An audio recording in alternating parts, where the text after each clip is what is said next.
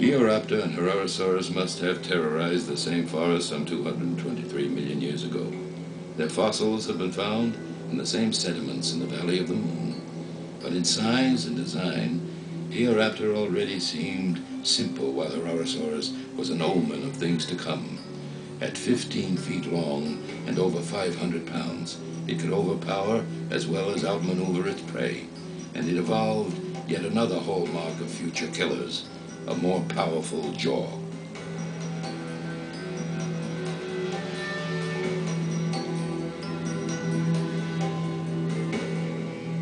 Tyrannosaurus in the lower jaw, it has a flexible lower jaw.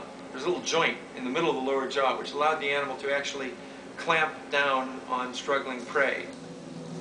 Herrerasaurus would pass this remarkable jaw down the predatory line all the way to the last and greatest of its kind, Tyrannosaurus rex.